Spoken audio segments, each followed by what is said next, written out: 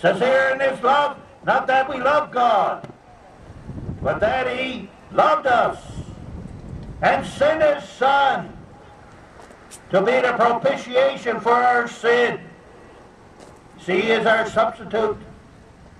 There's only one way that could ever be made, and it was through the person of our Lord Jesus Christ. You know, because of our sin, there's judgment coming. As sure as we are here, and as sure as we see birth, as sure as we see death, the Bible tells us it is appointed unto man once to die, but after this, the judgment. You see, we're going into eternity. It's because of our sin. And because of sin, we have an enemy. And the enemy is death. There's always a payday someday with God. And it says, for the wages of sin is death. Judgment is just looking around the corner for each and every one. But it's only for those really that rejects Christ. You know, I am not under judgment anymore. One time in my life, under the judgment of God, under the condemnation of God's wrath.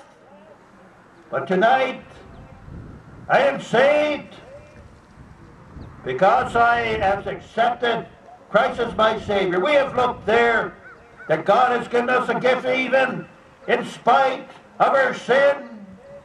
I'd like to tell you tonight that it is free to all. Why, when we think of God's salvation, this gift, it's free. My, isn't that a wonderful thing?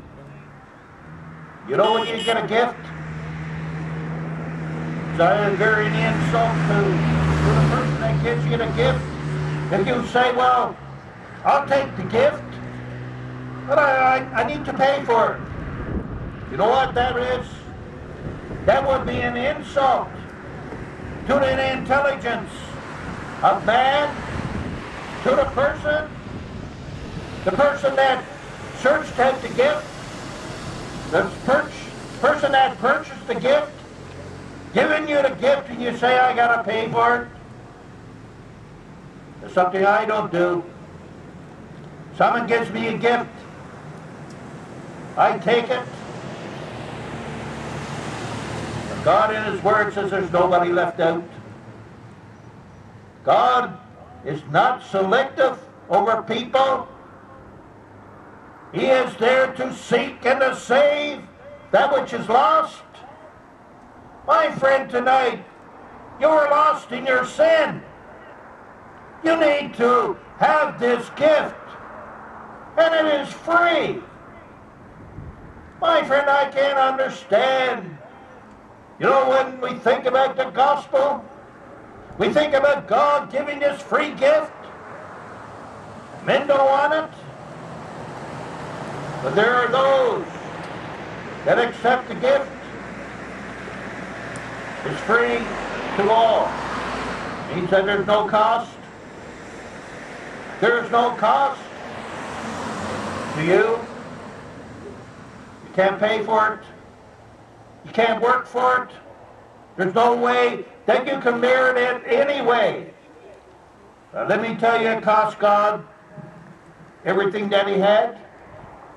You know, heaven was emptied of his very, very finest. God's well-beloved Son came into this world, and he was upon this earth. And upon this earth, men hated him. He spat in his face. They cursed him. They hated him. And yet, God in his love said this gift is free. Yet they still hated him. But if that was all, when we think of what man can do, we think about the Lord Jesus Christ taken up on the cross, nails in his hands and his feet. And up on that cross, he shed his blood. It cost God his Son.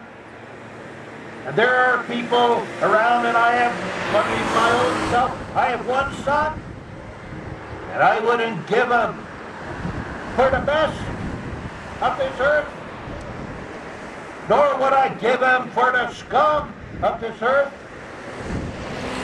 No, but what God has done, He has given His Son for sinners.